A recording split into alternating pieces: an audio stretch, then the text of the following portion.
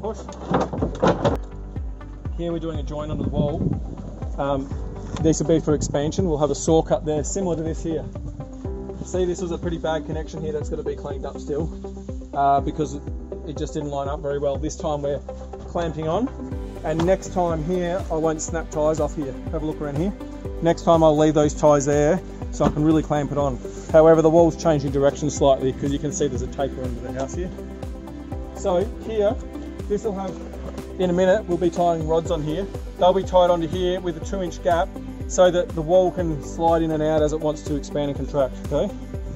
There'll be a saw cut here and the crack will go there. Basically we've got our ties in here. We've got our marks here that have all been marked with a string line. Can you see those marks here? They've all been marked with a string line and they've been measured back 150. See that other marker right there?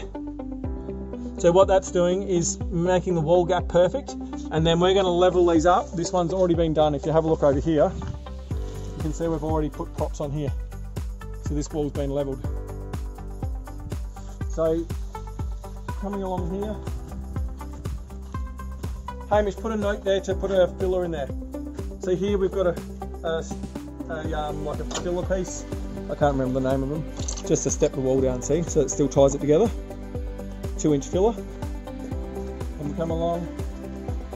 What we've done here, just to use up all our panels, we've put 150s, 300s, 200s in the wall, and plywood.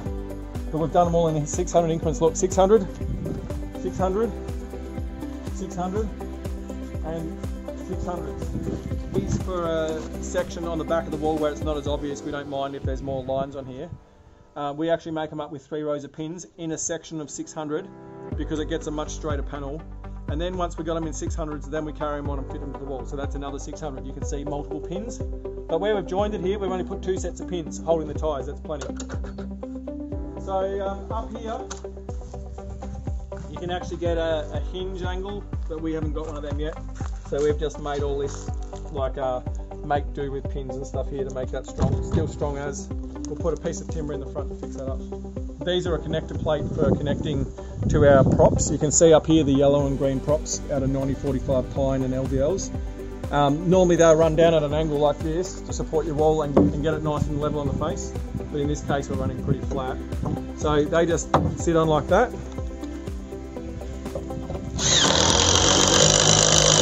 Check in place.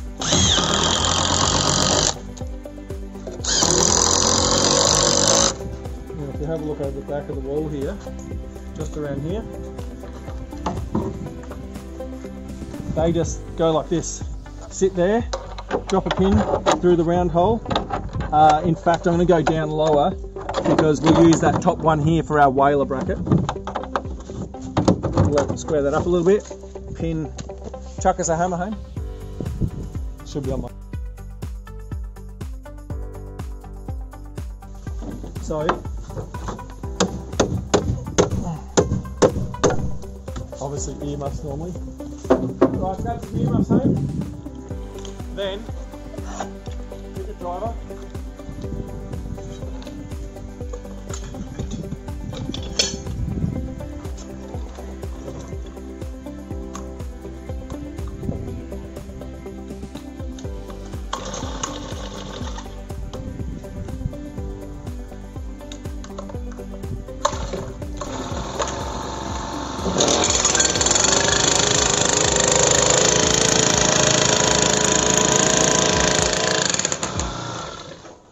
Right, level it up on the front, Hame.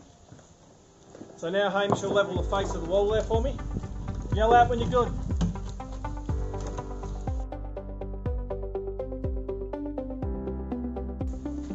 Yeah, that's that good there actually. That pulls a bit more, is that alright? Yeah, that's fine, that's fine. Okay. That's it, that's propping the walls. So we just repeat that all the way through.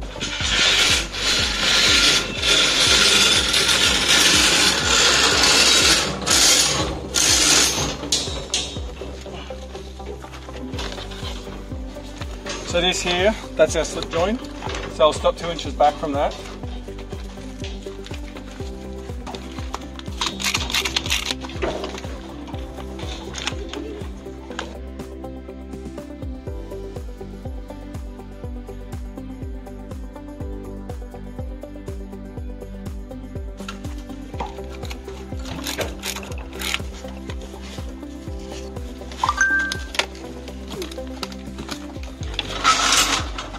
Normally I get Angus down here to give us a hand with this, and I'll hold the rods exactly where I want them, and he'll go through and just put a few ties, and then he'll finish tying it while we do other stuff. The back of the rod here, you can see the face of the wall's on this mark, so I don't want to be coming out too close to the front of the wall. Don't want to risk anything poking through it. And I'll probably even just fold these down like that. Okay, so we're putting an extension on the vertical bar. Doesn't need to be quite that long, but that's just what I've cut.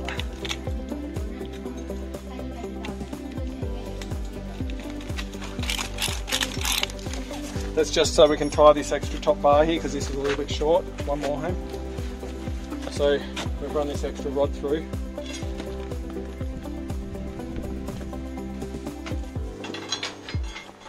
Hamish is running them in parallel to the other rod for me. After this tie, go get that silicone home, put it plug in those ends. Yep.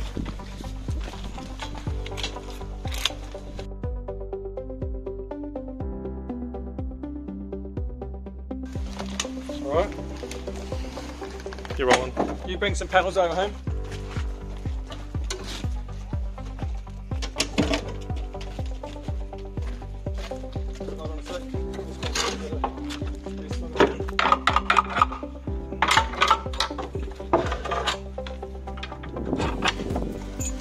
This starting one's a little bit funky. I've got to get these pins in.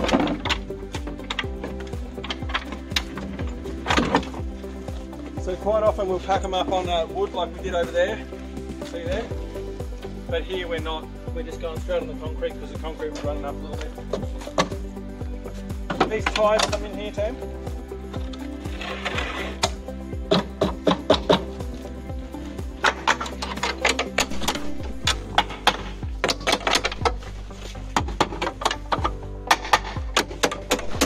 That I'll touch up in a second. Pins in.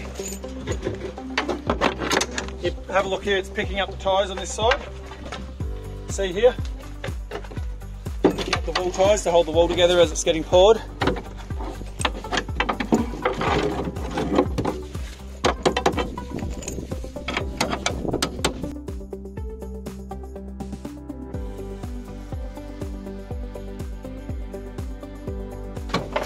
See the marks on the ground here, the black mark again? So I'll kick it into there. Then, I've got my hammer drill.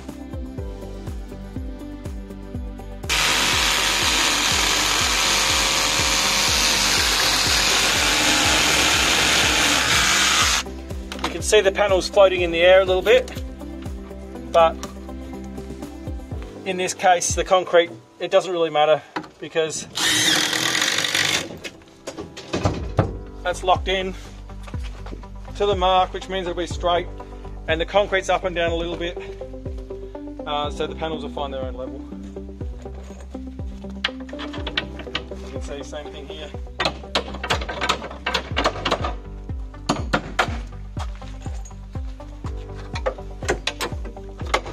When they're dead level on a wooden plinth, this doesn't matter as much. We put the panels in first, then the pins. Wait. No. But you can see, because they're floating in the air a little, it's actually easier to get those pins in first.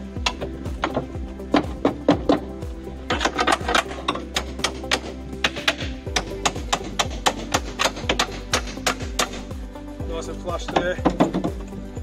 You can see this one hits a little bit. It finds its own weight.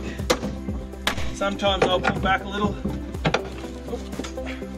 Not much to grab. Wait, home. Put some legs through.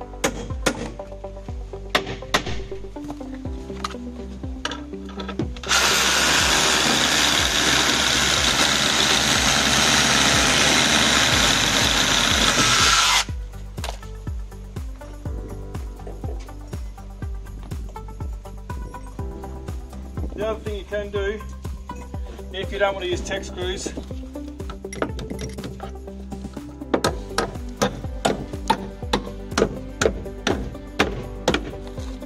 just a shear, look at that. So that's pulled in a little bit. Once the tyres are locked in, that stops that spreading.